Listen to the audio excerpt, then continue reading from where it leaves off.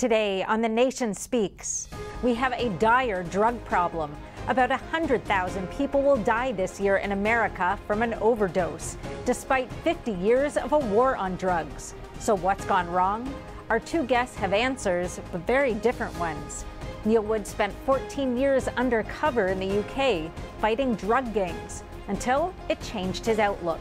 Derek Maltz, former head of special operations for the DEA, says drugs like fentanyl have changed the landscape.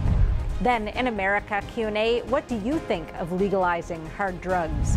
Finally, in our second America Q&A, we ask, when was the last time you tried something new for the first time?